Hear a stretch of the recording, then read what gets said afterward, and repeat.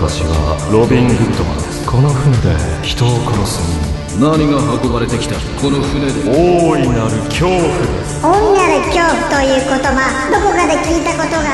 無数の赤い光が癒しの背後でうごめいていた。それが積み荷の正体か。記憶が昼に記号化して頭の中でうごめいている記憶を勝手に再生するんだ。自分が死ぬ記憶が再生される。ジャック、電話よ。誰からだ。ラグハントとかなんとか。須田51'sスダッチャーアクト4。誰だ。突然の電話恐れ入ります。ラグハントに所属しているドミニクです。実はどんな用件だ。窓の外見てもらっていいですか。ここです。ここ。手を振ってるのが僕です。何の真似だ。いえ、ほんの少しお話がありまして、できれば直接面と向かって伝えたいことがありまして、それでまずは失礼かと思いましたが、まずは電話だろうと思い立ちまして、ここからかけているといった塩梅です。どこがいい。そうですね。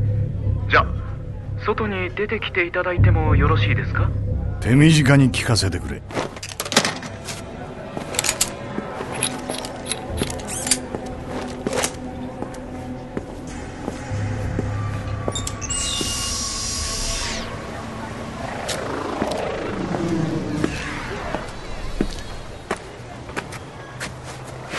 はじめまして、ドミニク・ブラックヘッドです。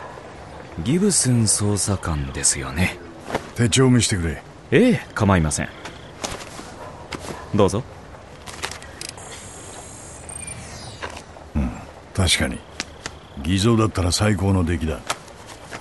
疑ってます？話はラグハントが慌ただしいことと関係があるのか。では率直に言いますけど、クリスティアン・ゲンズブールを引き渡してほしいんです。渡せ。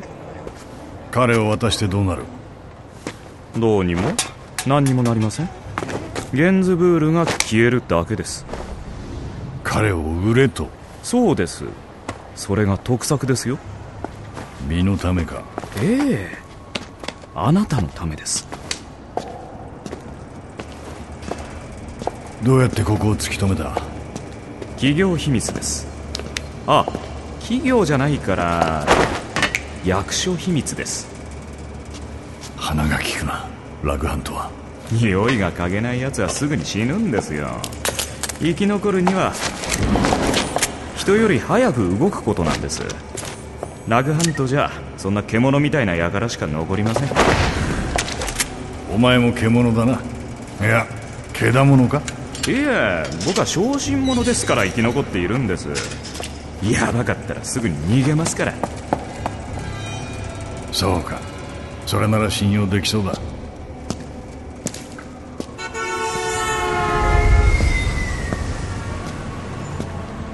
奴はそっちに引き渡す。だが条件がある。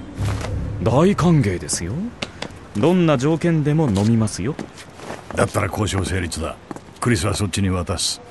約束ですよ。もちろんだ。いいですよ、わかりました。じゃあ何を。1週間前から停泊しているロシアの不審船の積み荷は何だ。化け物のことですか。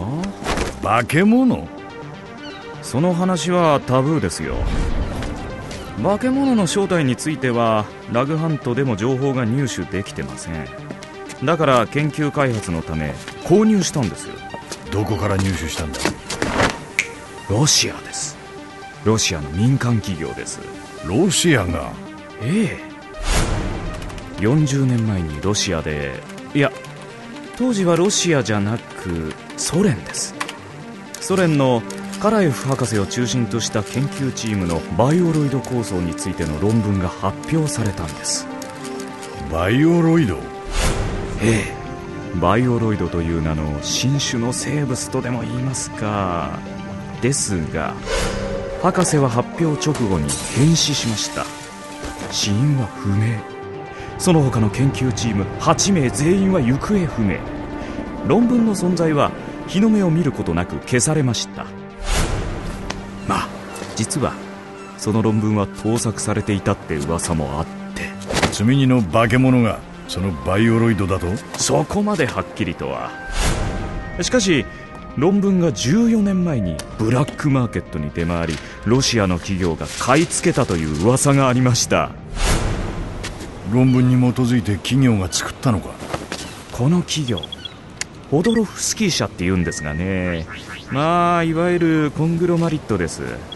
ウドムルト共和国にありまして、ここでの約2年間の行方不明者の数が200倍に跳ね上がっているんです。どういう意味かわかりますか？行方不明者がバイオロイドに関係している？ホドロフスキー社の社員から内部告発がありましてね、地元紙に売ったんですよ。バイオロイド研究の真相を克明に。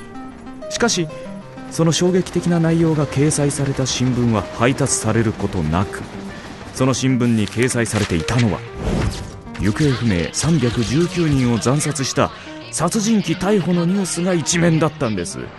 その殺人鬼こそがリークした社員だったんです。どういうことだ？制裁という名の隠蔽ですよ。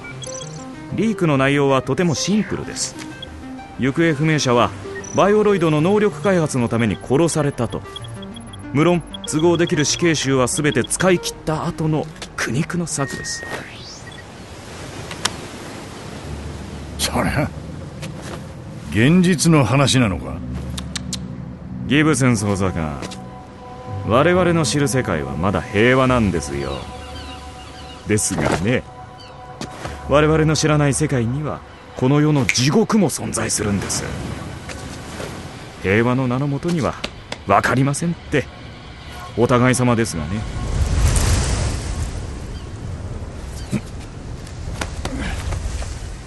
ああ、ちょっとすまない。目薬持ってないか？目薬ですか？去年からスノースギの花粉に敏感になってダメだ、目がチカチカする。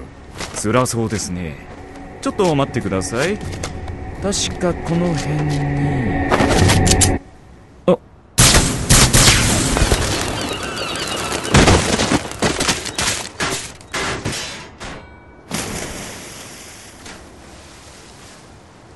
悪いな。人を撃つのは好きじゃないが、お前ら邪魔だ。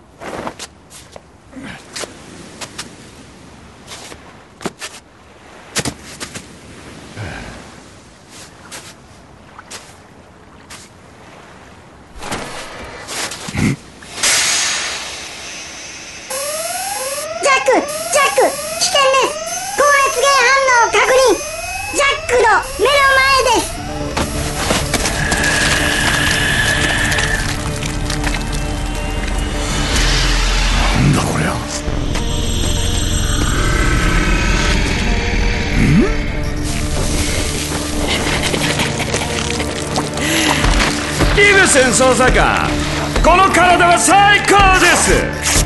こんなことがあっても死の恐れは皆無ですよ。紅葉が収まらない、ときめきがほとばしる、ロマンティックが止まらない。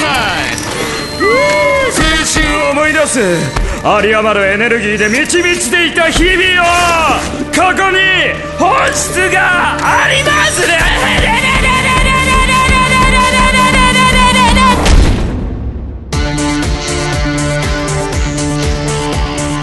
脚本須田剛一、ジャン・ジャック・ギブスン、大塚明夫、リトル・ジョン、小島秀夫、ドミニク・ブラックヘッド、杉田智和、音楽山岡明、イラストキャラクターデザイン吉岡聡、演出村田修陽、企画プロデュース小島秀夫。